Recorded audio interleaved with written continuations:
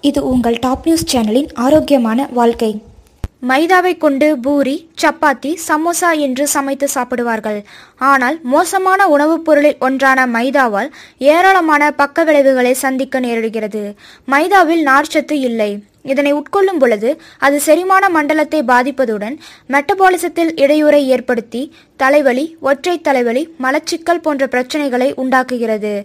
மைதாவில் தயாரிக்கப்பட்ட உணவுகளை சாப்பிடுவதால் இன்சுலின் எனும் ஹார்மோன் அளவுக்கு அதிகமாக சுரந்து கொழுப்புகளின் தேக்கத்தை அதிகரித்து உடல் பருமனையும் அதிகரித்து விடுகிறது. சுத்திகரிக்கப்பட்ட மைதாவை உணவில் அதிகம் சேர்க்கும் போது அது கணையத்தில் அதிக அழுத்தத்தை ஏற்படுத்தி இரத்த சர்க்கரையின் அளவை அதிகரிக்க செய்கிறது. மைதாவை அதிகம் சாப்பிட்டால் அது அசிடிட்டியை ஏற்படுத்திவிடும். அந்த அசிடிட்டி அப்படியே நீடித்தால் அது வயிற்றில் பெரும் பிரச்சனையை ஏற்படுத்தும். தினமும் அதிகமான அளவில் மைதாவை உட்கொள்ளும் போது அது உடலினுள் உட்காயங்களை அதிகரித்து அதை வாழ்நாள் முழுவதும் அவஸ்தைப்படக்கூடிய பிரச்சனைகளுக்கு வழிவகுக்கிறது. இது போன்ற மருத்துவ குறிப்புகளை மேலும் அறிந்து கொள்ள எங்கள் சேனலை சப்ஸ்கிரைப் செய்யுங்கள். இந்த வீடியோ பற்றிய உங்கள் கருத்துக்களை கமெண்ட் பாக்ஸில் தெரிவியுங்கள். நன்றி, வணக்கம்.